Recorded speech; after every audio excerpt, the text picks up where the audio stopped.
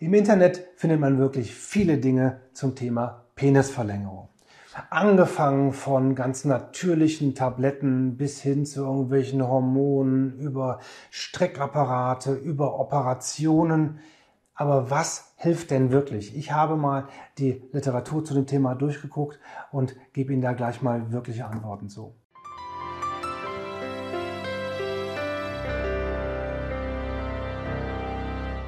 Guten Tag, mein Name ist Dr. Marc Wirksam und ich bin Urologe und Androloge hier in der Urologie am Ring in Köln. Heute geht es um eins der typischen Internetthemen, Penisverlängerung. Aber da gibt es viele Leute, die einem Informationen geben wollen, aber was hilft denn da wirklich? Gibt es denn wirklich eine gute Methode zur Penisverlängerung, die einigermaßen schonend hilft und funktioniert? Zum einen muss man einmal wissen, was bedeutet denn eigentlich ein zu kurzer Penis?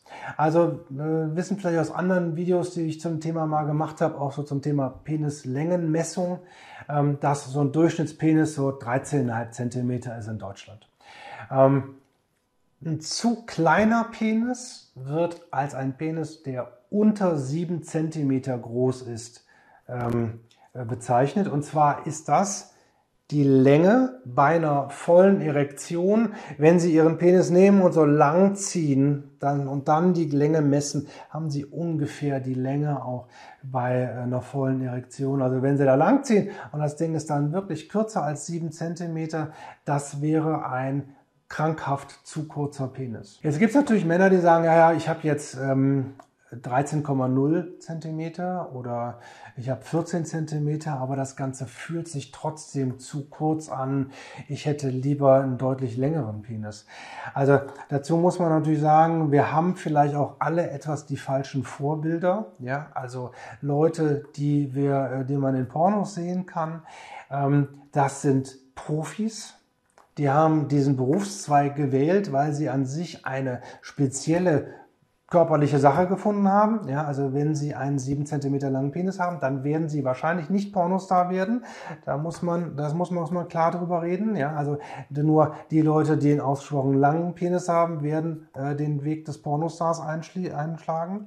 Also da sehen wir falsche Vorbilder. Das führt dazu, dass es wirklich krankhafte und psychologisch und psychisch total beeinträchtigende Probleme bei Männern gibt. Es gibt so richtig, wenn Sie in so Psychologiebüchern nachlesen, findet man sogar richtig eine Angststörung, eine psychische Problematik von Männern, die glauben, dass sie einen zu kleinen Penis hätten. Also da muss man halt schon überlegen, was ist wirklich normal und was ist der Durchschnittspenis. Wie gesagt, Durchschnittspenis in Deutschland 13,5 Zentimeter. Ein ganz schöner Vergleich, den mein Kollege mal gebracht hat, ist, es gibt Leute, die fahren Golf, es gibt Leute, die fahren Smart und es gibt Leute, die fahren Porsche. Alle kommen sie ans Ziel. Und wenn man mal ehrlich ist, wenn Lewis Hamilton neben Ihnen im Smart sitzt und Sie fahren im Porsche, wird er Sie trotzdem auf der Rennstrecke abziehen. Also es geht auch schon darum, welche Funktionen schafft man da und wie setzt man seinen Penis ein. Allein die Größe ist sicherlich nicht nur entscheidend. Zum eigentlichen Thema. Gibt es denn Methoden, die wirklich helfen? Was ist denn mit den ganzen Tabletten und natürlichen Präparaten, Wirkstoffkombinationen, die so im Netz angeboten werden? Das ist Ihnen ja auch klar, dass nicht irgendwelche Pillen dazu führen, dass plötzlich Ihr Penis größer wird. Genauso wenig wie Sie Tabletten nehmen können, die die Nase kleiner machen oder gerader machen. Genauso wenig gibt es Tabletten, die den Penis länger machen.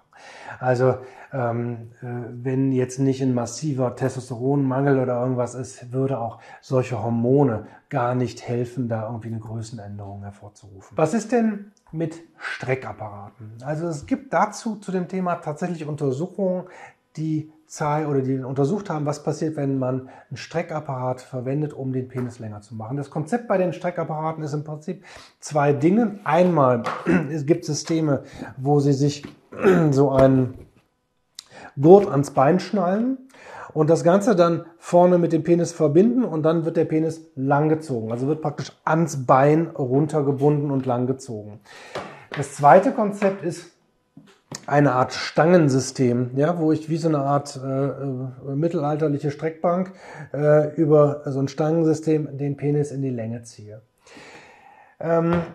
Welches der beiden Verfahren Sie nehmen, ist erstmal egal. Das Problem, was dabei auftritt allerdings, ist die Befestigung des Streckapparates vorne an der Spitze vom Penis. Sie müssen ja irgendwie an der Eichel vorne ziehen. Und das wird in diesem System über so einen Unterdruck erreicht. Also Sie haben so eine Art, da stellen Sie sich vor, wie so ein Kondom, wo Sie dran saugen würden, dass so eine Saugglocke entsteht, die dann genutzt werden kann, um den Penis in die Länge zu ziehen. Was passiert, wenn ich an Gewebe viel Unterdruck da ausübe? Da kommt Gewebswasser rein, da kommt Schwellung rein. Also ich habe das schon mal erlebt, dass mir morgens Patienten Fotos geschickt haben, die über Nacht, das macht man typischerweise über Nacht, den Streckapparat dran hatten und wo wirklich vorne die Penisspitze und die Vorhaut wirklich grotesk angeschwollen waren. Das geht dann meistens wieder weg, sieht aber nicht so aus wie was sie dauerhaft und jeden Morgen haben wollen. Das Problem ist, also es gibt tatsächlich Studien, die ein Größenwachstum, so ein Längenwachstum von so 1,5 bis 2 Zentimeter durch solche Streckapparate gezeigt haben. Allerdings ist es über einen sehr langen Zeitraum wurden die Systeme verwendet, also bis zu 2 Jahren zum Teil und mehrere Stunden am Tag. Also diese üblichen Streckapparate ans Bein wurden so 5 bis 6 Stunden jeden Tag. Da musste man es machen. Also wenn Sie das machen, müssen Sie wirklich Durchhaltevermögen beweisen, um dadurch einen Längenwachstum zu erreichen. Operationsmethoden. Was gibt es denn an Operationsmethoden, wie ich den Penis verlängern kann? Eine ganz effektive Sache ist, es geht ja uns hauptsächlich, muss man sagen, um den sichtbaren Teil vom Penis. Und wenn jetzt ein großer Teil vom Penis durch Fettgewebe verdeckt ist, also durch das Fettgewebe am Unterbauch, dann wirkt der Penis natürlich kleiner, als wenn kein Fettgewebe da wäre und ich die gesamte Länge des Penis erkenne. Jetzt kann ich hingehen und kann das Fettgewebe, was sich dort bildet, wegsaugen, also als eine Fettabsaugung, und Sie haben nachher mehr sichtbaren Teil vom Penis. Das führt zu einer optischen, aber auch funktionellen Veränderung. Operationsmethode mag ganz nett sein. Wie kann man es denn sonst oder könnte man es sonst noch erreichen können? Genau, durch Gewichtsabnahme. Also wenn Sie Gewicht abnehmen, wird Ihr Penis länger werden. Wenn Sie bis zu dem Zeitpunkt irgendwelche Motivationen für Gewichtsveränderungen, für mehr Sport, für Ernährungsumstellungen brauchten, Penisverlängerung, denken Sie dran, Ihr Penis wird länger werden, wenn Sie Gewicht verlieren, gerade in diesem Unterbauchbereich dort. Also da würde ich, bevor ich über eine Operation nachdenke mit möglichen Konsequenzen, versuchen Sie doch Lebensstiländerungen zu machen. Das ist auch ein sehr effektiver Weg, um eine Penisverlängerung zu erreichen. Sport, Gewichtsreduktion. Eine andere Form der OP-Methode ist das Durchtrennen der Bänder. Unser Penis ist ja fixiert, also ist am Becken fest gemacht über solche Bänder. Die führen übrigens auch dazu, dass der Penis halt eben nicht runterguckt oder so, sondern dass er gerade nach vorne oder nach oben schaut. Das liegt an den Bändern, die da sind. Wenn ich die Bänder durchtrenne, ist der Penis ein bisschen weiter weg vom Beckenknochen und dadurch auch ein Stück länger. Also Sie erreichen schon ein Längenwachstum. Das Problem ist, jetzt sind ja keine Bänder mehr, die das festhalten, und es kommt dazu, dass Ihr Penis nachher nicht mehr gerade nach vorne guckt, sondern nach unten. Also durch eine Banddurchtrennung erreichen Sie ein Längenwachstum, aber das Ganze hängt nach unten.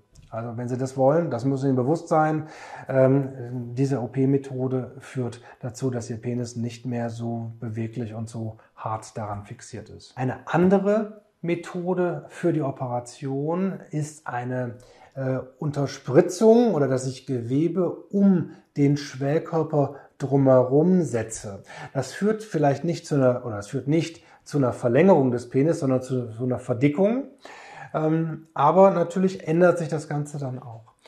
Da hat man verschiedene Substanzen genommen, also Fettgewebe zum Beispiel. Da habe ich bei einem einen oder anderen Patienten, der da nach so einer Operation zu mir zurückkam, eigentlich auch ganz schöne Ergebnisse gesehen. Das sieht ganz okay aus, der Penis ist halt dicker. Das Ganze fühlt sich natürlich dann deutlich fleischiger an. Ja, also wenn Sie jetzt über Ihren Penis drüber fühlen, bei einer Erektion ist das ja letztlich Haut auf hartem Gewebe. Nachher ist es so ein teigiges Gewebe, wo Sie in der Tiefe dann irgendwo den harten Schwellkörper tasten. Aber das also fühlt sich von der Seite nicht mehr gleich an wie vorher, aber von der Umfang ist halt größer und da. Gefahr ist schon, dass je nachdem, was Sie da reintun, es zu Infektionen kommen kann. Da gibt es jetzt gerade auch so ein ganz neues Verfahren, Penuma nennt das Ganze sich. Da wird wie so eine Art Halbschale oder Dreiviertelschale aus Silikon auf den Schwellkörper aufgelegt. Unten im Bereich der Harnröhre ist das Ding offen, nur außenrum, also wie so eine Schale drumherum.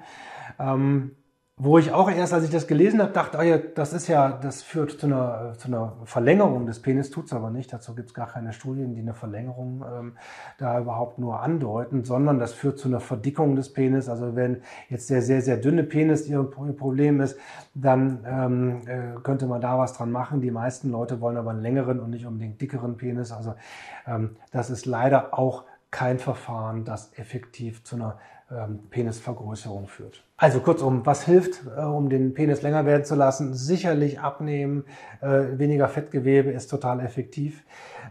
Diese Streckapparate können helfen, nur denken Sie dran, das ist nichts, was sofort wirkt. Das ist ein sehr langer Prozess. Sie müssen vorsichtig bitte sein. Keine zu starken Überdehnungen. Wenn Sie an Ihrem Penis stark reißen, kann es zu Veränderungen an Schwellkörper selbst kommen, bis hin zu Einrissen. Das kann zu der Erkrankung IPP führen. Wenn Sie es nicht haben, brauchen Sie es nicht machen. Aber wenn Sie sich darüber informieren wollen, dazu haben wir auch viel häufig schon Videos zu gemacht. Also wenn Streckapparate, dann sehr vorsichtig einen sehr langen Zeitraum einplanen und erwarten Sie keine Wunder. Denken Sie dran, ein normaler Penis ist 13,5 bis 14 Zentimeter erigiert und eben nicht 20, nicht 25, nicht 30. Das ist alles nicht normal. Wenn Sie andere Themen rund um die Urologie interessieren, abonnieren Sie den Kanal. Bis zum nächsten Mal. Tschüss.